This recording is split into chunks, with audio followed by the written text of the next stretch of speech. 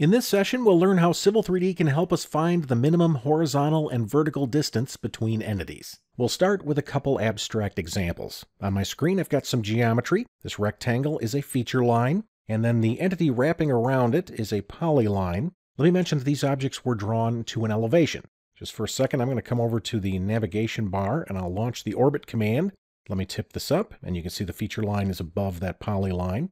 I will then right-click, and I'll come down and choose Reset View.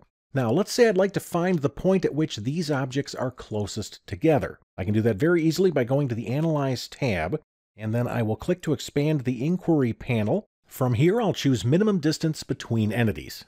I will then select my first entity. I'll select the second one. Civil 3D will find the minimum distance between them, and as a courtesy, I have the ability to draw a line segment that shows where that minimum distance was measured. I'm going to choose yes to do that. We can see they are closest together right here. If I tap the F2 key to bring up the text window, we can see that minimum distance is just over 28 feet. I can now use this information to evaluate and possibly change my design. I'm going to click the X to close the text window. I will then select this line segment, and I'll press Delete to remove it. In addition to feature lines and polylines, this tool can also be used with points, whether they be Kogo, Survey, or traditional AutoCAD points. It also works with lines, arcs, circles, survey figures, alignments, and parcel segments. Next, we'll look at a tool that reports the minimum vertical distance between two intersecting entities. Over here, I have a circle and a feature line.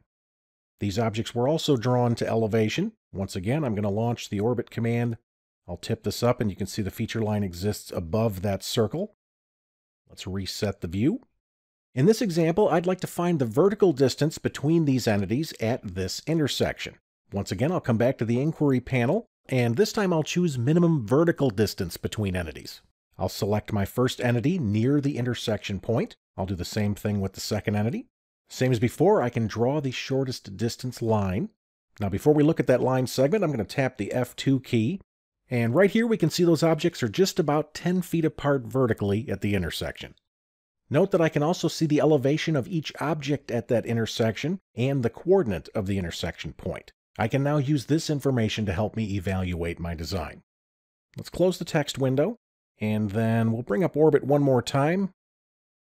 I'll push this up, and if I zoom in, you can see where that measurement was taken.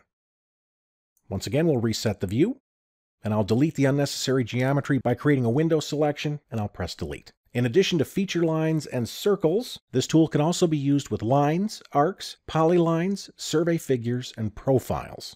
Now that we understand how these minimum distance tools work, let's try and use them in a practical example.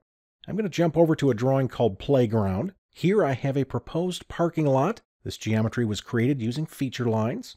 I also have a proposed playground. The outside geometry was created using polylines.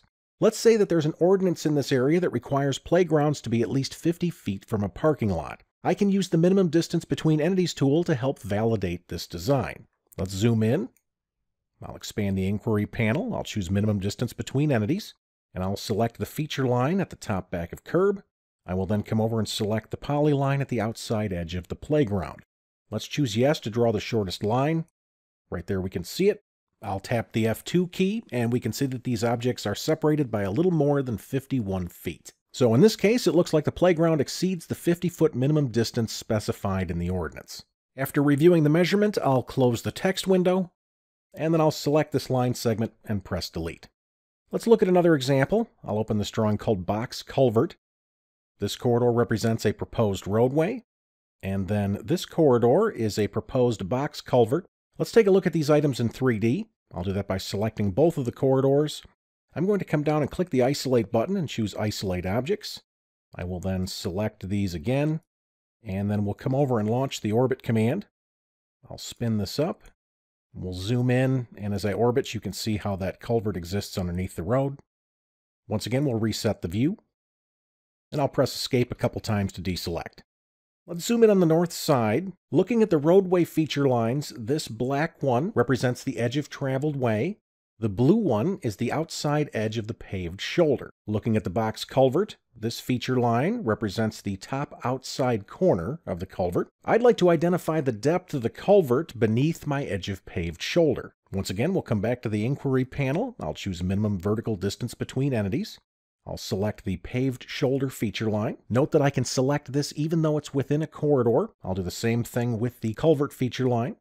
We'll draw the shortest distance. I'll tap the F2 key, and I can see these entities are just over 4 feet apart vertically, not to mention the other valuable information I have about their intersection.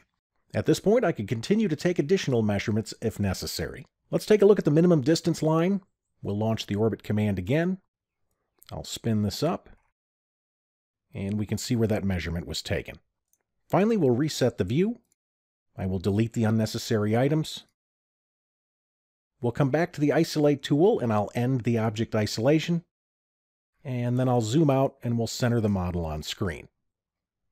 So, even though we are working in a 3D environment with design objects at multiple elevations, Civil 3D's minimum horizontal and vertical distance tools make it easy to take the orthogonal measurements necessary to validate a design.